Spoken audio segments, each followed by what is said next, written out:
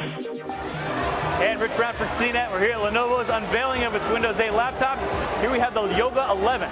So this is Lenovo's Windows RT system. This is a preview build of the operating system, so it's mostly just here to show the hardware works. This is an 11.6-inch screen on this laptop. It is a touch screen, but this is still kind of preliminary in terms of its icons.